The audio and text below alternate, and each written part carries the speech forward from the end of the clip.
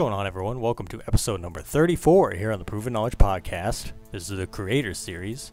Today I had a guest out of Alabama. He's an artist I've already worked with. His name is Mike Dantz. He's a really dope MC, very lyrical guy. And I found Mike's music in, I believe, probably July of 2019 over on SoundCloud. I remember reaching out to him probably like the day I heard one of his songs. And I ended up sending him some beats, I think, later in the week. And then we didn't talk again until probably April of 2020, and he told me he was using one of the beats I had sent on his album called Back on Track, which ended up dropping this past July, and I produced the song Clear to Me. So we ended up, connecting after basically an entire year, which I thought was pretty cool. So I figured I'd reach out to Mike this week to get him on the show, and man, he went into real great detail about his, journey moving from New Orleans to Alabama, how he accidentally played one of his first songs for his dad and his mom kind of unintentionally, and you'll kind of hear like the story about that and how that happened. He talks about connecting with friends in college and kind of how they've been making music together ever since. He's trying to get into producing, and I kind of encouraged him in the episode to hopefully do that eventually, because I feel like just his ear for beats and his ear for production as an MC, I feel like is really dope.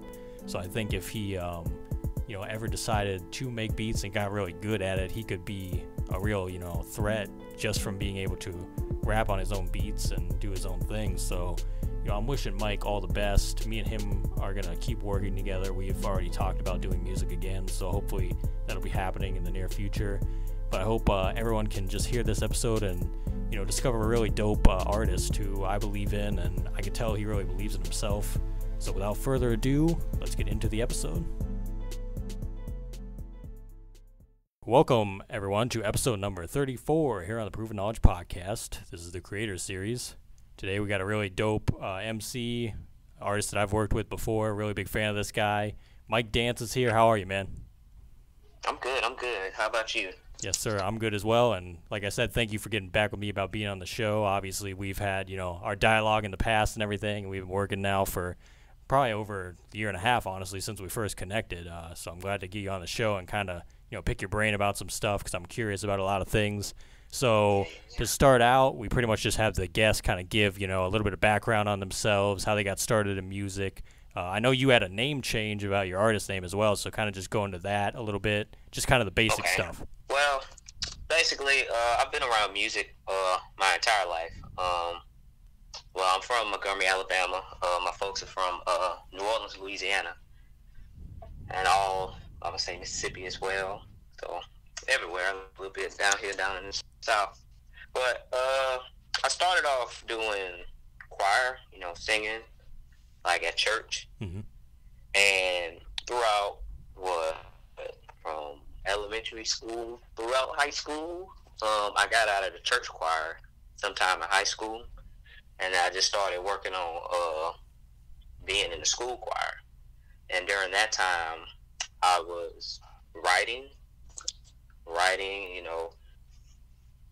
I didn't technically start rapping, and getting in the studio until my senior year, and that happened.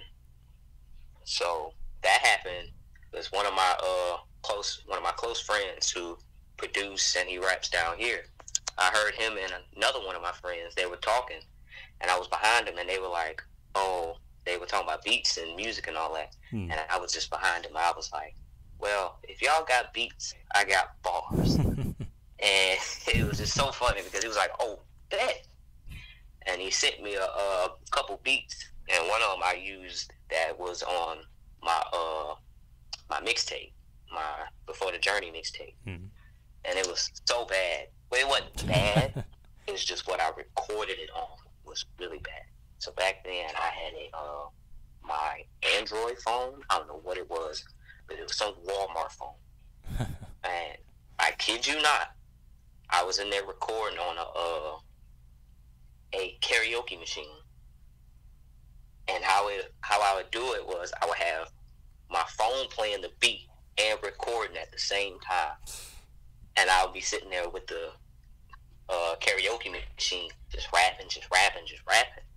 And I gave it to him, and he was like, "Bro, what the heck is this?" And it wasn't like he was like, "This is terrible." Like what I was rapping was terrible. He was like, "Dog, if you needed somewhere to record, I could record you at the house." And like for a minute, it was just like that. It was me, my little brother, and my little cousin, and I didn't really get into a studio until my dad's cousin. Is he my dad's cousin? Someone in my family. We went to Atlanta, and this was when I was thinking about going to the art institute to do music. Mm-hmm. And he was like, "Oh, when you get done with that, just come swing by here." And we swung by and we recorded a song, and that was probably my song that I put on SoundCloud. It's still there, I think, on my page. Like if you scroll all the way down to the bottom, it is still there. It's called Lord Knows. And then I went through so many name changes. Then I was going as, I believe, King Mickey or just Mickey D. And that was a nickname I was given in like elementary school by one of my teachers. And it was like, "What is a Mickey D?" And I was like, "I don't know. Sounds cool." And I did that song. And a funny story about that, I was supposed to send it to myself.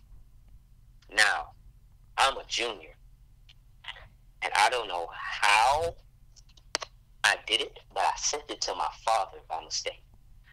Now, they knew I wanted to do music, but they hadn't really heard my music before. Mm-hmm. That was like the first time they actually heard the kind of music I was making. When I tell you, like, my verse, I didn't cuss that much back then. I tried to keep it as clean as possible. But my little cousin and my little brother, they did not. They did not care. They were in that mud just spitting what came from the heart. And when I tell you, I walked past the room and I heard that song playing, and I was like, "No. How did I send it to him?" You made like the biggest mistake. And it was just so funny because he was just singing the song, and like my dad, he's more of a, I ain't gonna say lenient, but he actually listened to my music. My mom will not. If it cuss, if it says anything that's not gospel, she will not listen to it. And it was just like, I was like, okay, he's cool with it. I just don't want my mom to hear it. And next thing you know, he's bringing it in the living room, and he's playing it for my mom, and I'm just like, no. And so I was just like, "Yeah, I'm gonna do music." And it was like, "Oh, so this the kind of music?" I was like, yeah, that's the kind of music I'm gonna make." And so then I get to Alabama State, where I majored in recording technology. So basically, I was going to be an engineer, and I was going to do stuff like that. Didn't stay too long. Did not stay too long. I flunked out probably like the second semester I was there. But while I was there, I met a bunch of guys. Now, two of the guys the first guy that sent me the beat, and those two, they had went to state as well. And then I met I believe, one more other guy, two more.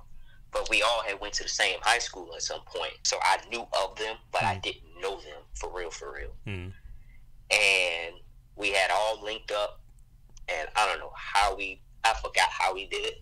They'll have to tell me the full story. But we eventually all got in the studio, and we've been making music ever since that day. And then I was still Mickey D when I first got to state, and then sometime in there, I wanted to change my name from Mickey D to something else, because it was like, "Bro, what is a Mickey D?" And I was like, I guess I'll change the name. I changed it. And so I changed it to MJ Almighty because one of my friends was like, "Oh, put this as your Snapchat name." I said, "Oh, that's cool. That's a cool name." So I put it at that, and then I was MJ Almighty for, I'm gonna say, a year and a half, for a while, I'm gonna say. And then, why I changed that, I was in another studio session at State, and he was like, "Bruh, what in the world is MJ Almighty? You sound like a child that's just getting into rapping." I was like, "Dang, that's rough." Like, dang, they didn't like Mickey T. MJ Almighty ain't working. So I was just like, well, let me just drop the Almighty part, because on YouTube, when I was dropping music videos and stuff like that, they had this guy that was an Almighty MJ. And it'll be, if you typed in MJ Almighty, he'll pop up and not me. Messes up the search results. Yeah, on search results.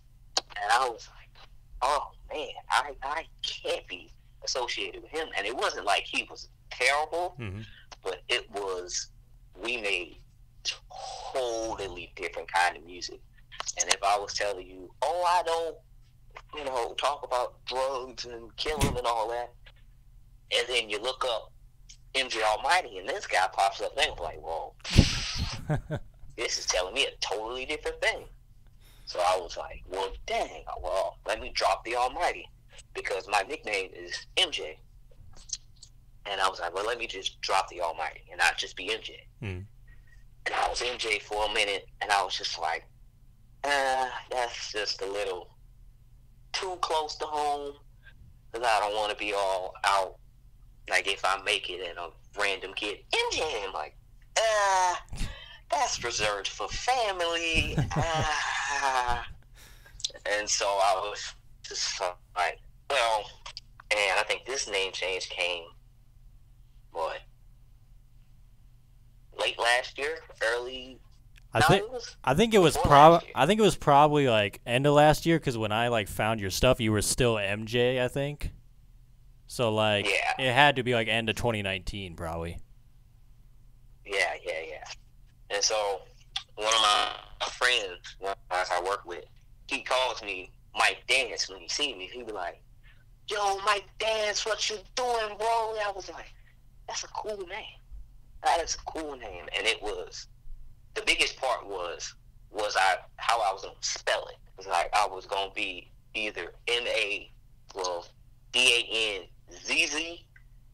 or how I actually start to spell my last name, DANTZ. And I was like, well, they both sound the same, but Dance with the TZ seems cooler because it's just a different spelling. And I was just like, well, Mike Dantz is cool, so I'm going to stick with that. So right now, I'm Mike Dantz. Until someone tells me that's a terrible name and I have to change it again. I mean, that's probably the most simple one, though. Like, it's already attached to you anyway, and that's probably the easiest thing for people to associate you with, too. You know what I mean? Like, it's almost like the simplest name was the best one at the end of it all. Yeah. But that's a crazy journey, though, because I didn't know the majority of that. I didn't even know you were by a couple other names either, because like I said, when I found your stuff, you were just MJ, and then you just changed to Mike Dantz, and I was like, oh, okay, he's just using kind of an abbreviated of his name, which makes total sense. So, but that's crazy, and your whole journey with your family and everything, and how that's kind of come around full circle. That's kind of crazy too, just to see how and I can tell personally just from stepping back and since when I discovered your music, I can tell you've already grown a ton as far as your sound and everything, and that kind of leads into where I was going next. I wanted to talk about Back on Track, which was the album you put out this year and everything. Happy to be a part of that, by the way. It's fucking amazing, man. I kind of wanted to have you break that down a little bit, because what kind of went into making that, and why did you want that to be your first kind of the reinvention album of who you are as an artist then, and kind of what you wanted to lead off with? Okay. Well, Back on Track, that name came with me just thinking that for a minute, I was not totally focused on music. And it wasn't like me not being focused on music. It was me slacking and not working on my craft, getting better. And it was like, it's time for me to get back on track with everything that I'm doing. And it kind of comes with how I was gonna do a rollout with a couple of my projects.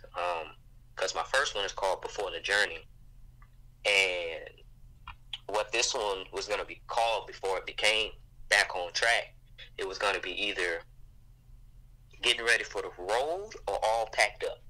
And it was basically going to be, you know, my mixtape was y'all getting introduced to me, you know, this is before the journey of me making my name in the industry. And All Packed Up was going to be just, you know, me just getting ready to get on the road and just do whatever I can do to make it on.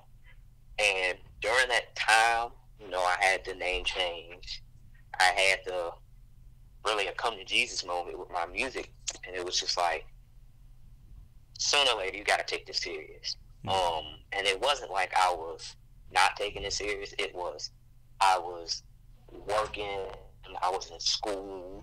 I was like, do I want to go back to school? Do I not go back to school and just spend the majority of my time working, or just working on my music, and a job with money, because I do have a car, and eventually my mama is going to want to get me out the house, so I need to start making some decisions on how life is going to turn out. And during that time, I lost a friend, and it was just really depressing, I'm gonna say, because for the longest, I sat in my room. Like, I've been working on this project for since 2018. The first two songs I wrote for this project were Blacks and I Like You. Blacks is dedicated to my friend, because right before he died, I was going through some things with this girl, and they all used to smoke blacks. And I was just like, well, man, I want to try one. And it wasn't like I see y'all doing it, I want to do it. It was just like, well, you know, I want to try a different way to release myself. And I grabbed blacks. And he told me, he was like, dog, don't do this. Because once something hit the fan, and it was like, if you use this to cope, once stuff goes, if stuff goes left, you're going to fall back on this. And during that time, I was going through something with a girl, and she was just messing with my head. So every day I would go smoke 3 on a day. Breakfast, lunch, dinner. Blowing. And then eventually, later that year, he passed away. And for a long time, I smoked him, and I smoked him, and I smoked him, and I smoked him. And I believe in the song, I said, no, I didn't say it. But that song came from me just smoking blacks. And it was like, it's a habit I know I have to kick. But the pain is literally just pulling me right back to him. And for a long time, those two were the only songs I had. I didn't write. I went to the studio every day, but most times I just sat in there and was just like, And if I didn't go to the studio, I would sit in the room, just watching TV, doing nothing. And it was like, eventually, I have to start doing something. And that's literally how the name came to be. And the music I literally recorded recorded in last year. And I ain't gonna say ironically, but right before it released, I lost my aunt earlier this year. Literally a month before I was supposed to drop it. And it was just like, man. And tell you the truth, him and my aunt were like, I'm just gonna say it, truly my biggest fans. And it was just that project was a lot to get through. So yeah, that's how that came to be. Man, I gotta say, like, just from the listener's perspective, because I remember, like, I think you dropped, like, the same day that, like, Logic came out, because I remember listening to his album, and then I remember, like, I'm gonna check out Mike's album, because I want to hear the whole thing, like, all the way through, and I was just, like, blown away, like, the sequencing, and, like, you honestly did get very personal. Like, I felt like every song had, like, a purpose to it. Like, I felt like there was no, and I enjoyed that it was, like, 10 tracks, and it was kind of, like, short and to the point, but you got, like, very personal and, like, all the stories and everything, and I was just, like, blown away, and I was, like, for, like, a first album, I felt like that was very well done and well put together, honestly, and I just enjoyed the entire thing. Like, Sacrifices, like, that's probably one of my favorite songs of the year, honestly. Like, that one was incredible. I mean, I just felt the whole thing was so well done, and, like, thank you for sharing the story about it, because that actually, like, kind of gives me, and I hope, you know, the people that check out your music kind of get, like, an idea then about, like, what kind of went into it, because I can definitely hear that in the music itself as far as, like, how that would have came out that way. That's, like, a crazy story, though. So, you know, I appreciate you giving that kind of backstory there, for sure. So, as far as, let's just say coming up, or even now, as far as artists that you listen to that maybe inspired you to be like, I want to make music one day, I want to do this, who were those artists, and who do you think you're still listening to heavily that kind of inspires you to create the best music that you can? So it's a lot. I figure it's probably a lot. It is a lot. So what got me really into rap, like rapping, writing, and all that, J. Cole. I can hear that for sure. J. Cole, early Drake, and Wayne. Wayne was my first favorite rapper. You know, New Orleans, loved everything he did. And when Drake came in, I was more of a, because I can sing, Drake had a big influence on me, because I was like, oh, well, I can sing a little bit. I ain't gonna sound as good as him, but I can sing a little bit. And then it was in the midst of me growing up. I played ball, and J. Cole, I think he had a basketball scholarship. So a lot of what his early work really kind of relayed my basketball journey as well. And it was just more of the struggle of him actually being good and wanting to be good at basketball, and how he could actually rap as well. And so early on it was Cole, Drake, Wayne, and then Kendrick came. And Kendrick was just all over the place. And it wasn't all over the place as in he was just speaking about crazy stuff. It was the stories he told. Like, my favorite Kendrick song to this day is Sing About Me, I'm Dying of Thirst. It's probably one of the hardest beats I've ever heard in my life. And just the story that he told in that song, I still get, just be sitting there like, he sat down and wrote that.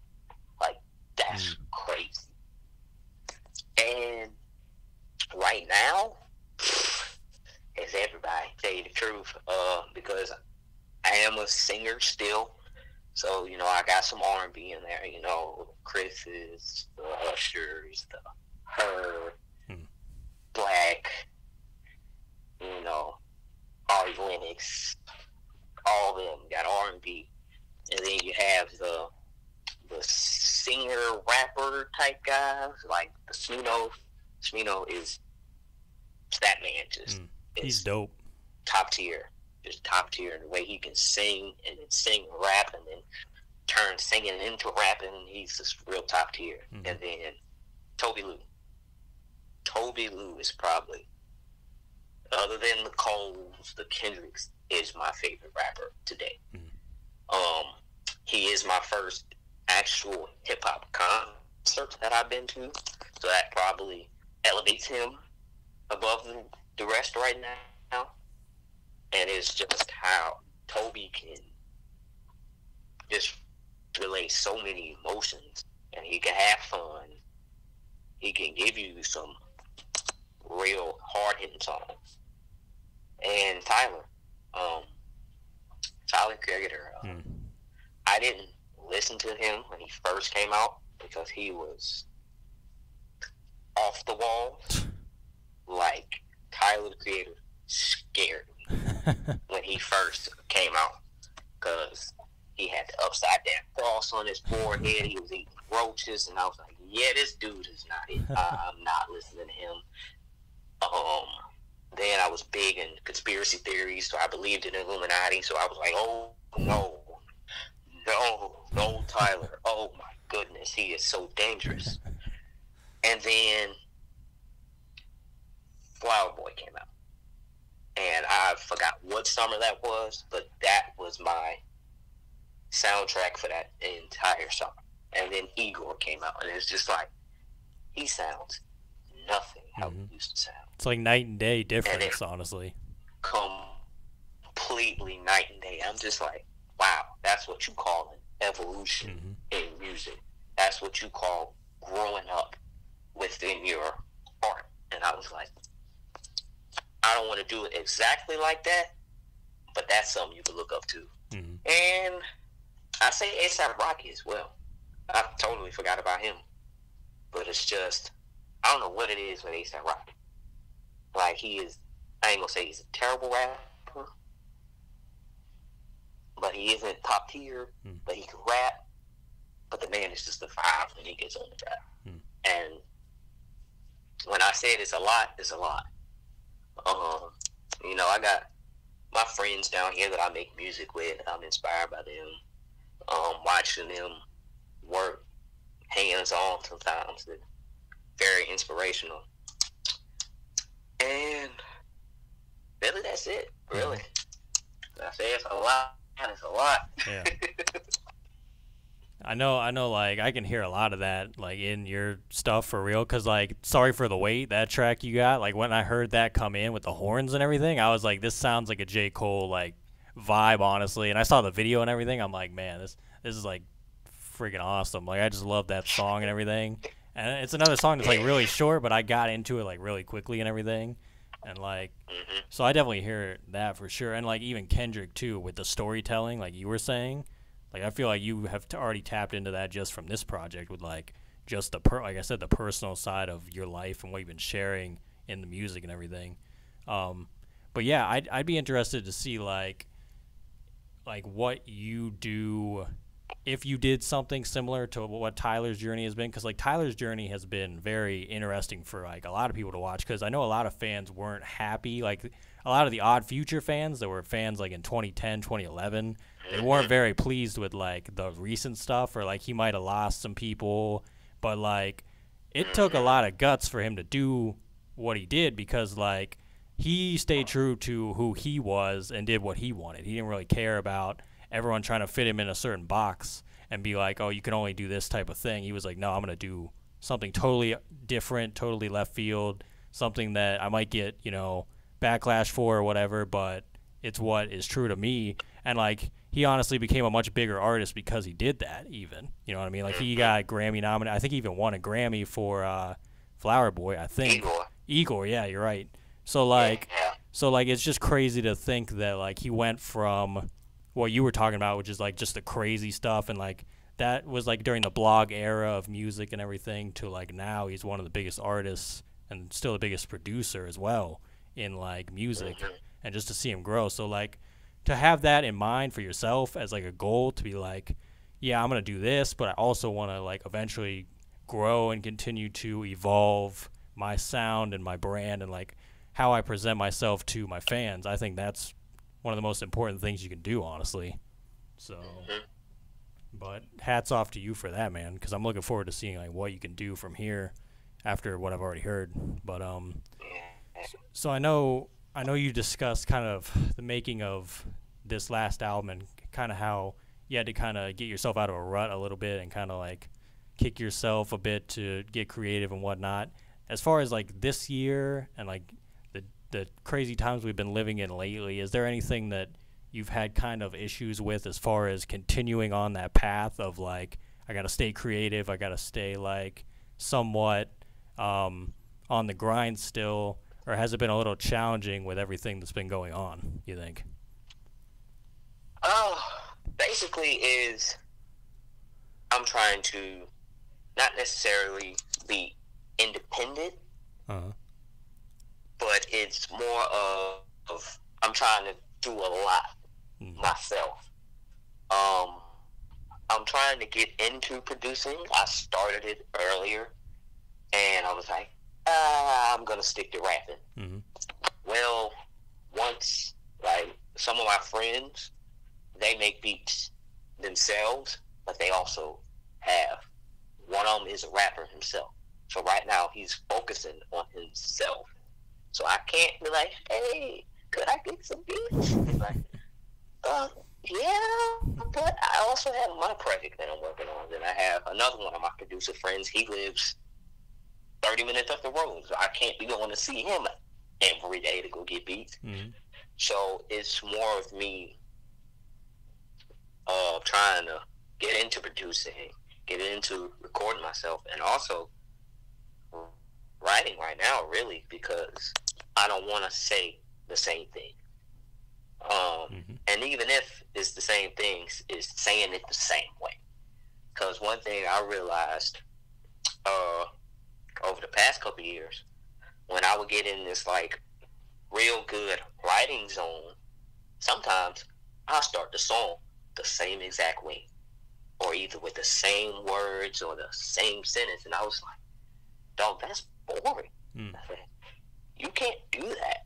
And trying to, find different ways to start songs, write a hook, start the song with a hook, or start the song with me vocalizing or doing other stuff. It's just me trying to step out of what I normally do.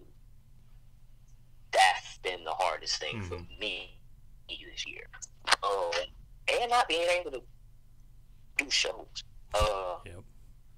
Really because of the pandemic, you don't want to be out there, around a bunch of people all the time. But I think I've done one show this entire year, and I went to Birmingham, Alabama, which is 2 hours up the road. I was by myself, and that was the same week my album dropped, I believe, or a couple weeks after. But I went all the way to Birmingham by myself. Because all my friends were like, hey, we are not going up there because, we're in the middle of a panoramic. As Gunnar was saying. And it was just like, you don't want to do it. And it's just like, wow, I just dropped the project. And when you drop a project, you want to get out there. You want to perform all your songs. You want to be, yeah, get on this is that. And getting out there, and it's just like, but you want to be safe at the same time. It's like you don't want to get out there and be going crazy at the show and then got to quarantine for the next 14 days because somebody tested positive. And you're like, oh, goodness. So, yeah, just not being able to perform and stepping out of my comfort zone, trying to stay uncomfortable, really. I know that's been the most frustrating thing for most artists is just like they can't perform and like they're kind of just stuck in like they either have to create music or they're having to figure out like, okay, what else can I do to kind of like get some revenue moving as well, because like a lot of people made their money off touring, you know what I mean? So like when they took that away, it's kind of like people had to get a little more creative. that almost feeds into like what you were saying about your writing too. It's almost like people had to get a little uncomfortable in that as well, and just kind of get more creative as far as like how are they going to push their message through all this and not just let it come to a complete halt. You know what I mean? Because like I think the good thing about like being like making music at the end of the day, like even if some of your like outlets are limited, you can still like keep going. You know what I mean? Like with social media and everything, you can still kind of push the narrative a bit and like get the right attention where you need it to get. It might not be as good as what you'd have in mind if like like you said, if everyone was out and about, kind of being able to socialize in person and whatnot. But I think if you can make it happen like just through social media and using your, you know, the technology we have today, that's usually never a bad thing either. But that's interesting though about like you said about like starting songs the same way and whatnot. It's almost like you know, in order to evolve, in order to have the evolution that we talked about, it's like you have to force yourself to do different things. Because if you do get too comfortable, you're going to be stagnant and you're never really going to grow at all. And like, I think that's one thing that like anyone can really kind of take as advice and just use.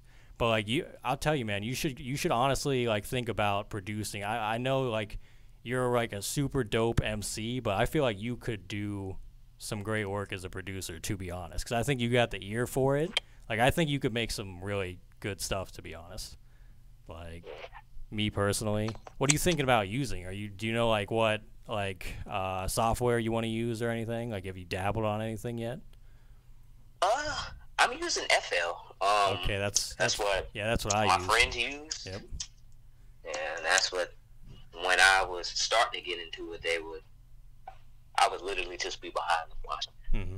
And then I just really use YouTube, really. Yep. That's the biggest cheat code we got right now. So I'm sticking with FL right now.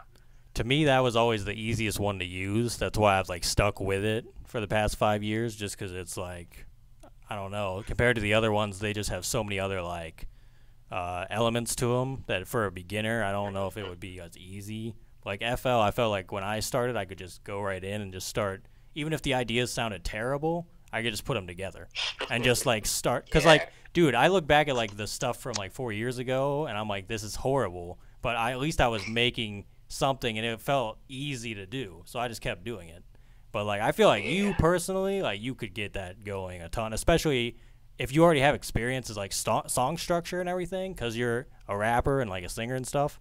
It would be way easier, I think, for someone like yourself to get into it. So if you ever do, you got to send me some beats, because I want to hear like what you come up with, for real. Yeah, thank you. Yeah, man. I will. No, I will. But it's all about that timing, you know. If you got to take that time to get right at it, do that too. But this is what I think. So I only got a few more questions for you, and then we'll wrap up. Okay. If you could go back 10 years ago, maybe give yourself advice, maybe not change anything at all about music, about your life, what do you think you'd do? Really? That's a good one. That's a real good one. Wow. So, what? 23? Just turned 23, so I'll be 13. What do I do? I wasn't doing nothing crazy. I didn't do anything crazy. Still don't do anything crazy. Probably, I would say stay in that piano class, because I had a piano class around that time, so I would say I was starting to get into, you know, music stuff to play it, and that will truly help me today. My mama is so petty with it, because I was telling her, I want to get in production. And it's like, but it's hard to play the piano. And then she looked at me and was like, yeah, you should have stayed in that piano class when you were younger, huh? Oh, now you see how it would have been beneficial right now, wouldn't it? I'm like, okay. So that'll probably be the one thing I'll say is just stay in that piano class, at least learn the basics of the piano enough to be sufficient in it, and then I'll probably be a God-tier producer by now. But really, that's the only thing. back then it was basketball and music. Yep. That was the only thing I did, really. So 10 years from now, where do you think you want to be in your career and life, all that good stuff? Oh, man. 10 years from now, I want to at least being able to quit whatever job I'm doing and making money from it at least. But at the top end, I want to be one of the big artists in the game, really. I want to be the best, you know. That's just the competitor in me. I want to be the best, but I want to be the best I can be. I want to make enough for me and my family to live. I want to at least see the world, at least overseas twice, hopefully twice. You know, if we're still not in the midst of a panoramic 10 years from now, I hope not. But just be the best I can be at that moment. Yeah, basically. So I know you said you're still working on some stuff. Obviously, you've told that to me as well personally. What projects do you have coming out? Do you have songs coming out soon that we can look forward to? No projects, no songs. I'm just, you know, trying to at least get back into making music consistently. But I know my next project, I want to have a hand in a lot of the production in it. So that's the main thing I'm working on, is getting into producing my own thing, my own stuff. Because the hardest thing for me right now is, when I do make something, is can I rap on it? Or can I work with that? So that's the main thing I'm working on now. I'll probably, you know, drop a couple music videos with some songs I've done a while back. Not a while back, but that's with the Back on Track EP album. So I might drop a couple videos of that and do some crazy stuff around that. But not too many projects I'm working on right now. Super dope, man. So I know you're on Instagram. Where else can people find you on social media at? I have a Twitter. I don't use it that often. I probably should use it more. Tell you the truth, I don't even know my Twitter name. That's the crazy thing. I don't even use mine that much. Pope? I think it is Peach Pope on Twitter. Yeah, it's Peach Pope. So on Twitter it's Peach Pope. On Instagram it's Mike Dantz now. And really those are the only two things I use. You know, you can find me on YouTube, SoundCloud, Spotify, iTunes, Apple Music, all that at Mike Dantz. Yeah, Mike Dantz on all the streaming platforms. So, yeah. So do you have any final words of wisdom, Mike, for the listeners? So that's a good one. My saying, pace. Patience always creates excellence. Basically, don't rush anything. Your time is coming. Still work hard. Still be humble. Still be competitive. But don't try to rush into anything. Because if it's not your time for it, you won't succeed in it. Basically. So, yeah. Well said, man. Well, Mike, that's all I have for you today, bro. Like I said, I appreciate you getting back with me about being on the show. Obviously, me and you hopefully are going to keep working here in the future, and I'm looking forward to hearing all the stuff you got coming up, man, because like I said, that Back on Track, that was on another level, so I feel like if you just keep taking your time and, like, doing what you're doing, keep speaking the truth, man, you're going to go places, bro. So, like, I'm looking forward to all of it. And hopefully we can do this again, you know, maybe in person, hopefully, in the coming years. Obviously, we're probably going to be in the studio soon, you know, one of these days. Oh, yeah. For sure, bro. Thank you, everyone, for listening today. That was episode number 34 We'll be back same time next week. As always, hit the support button on your podcast streaming platform if you want to send funds our way, and we'll see you then. Thank you very much.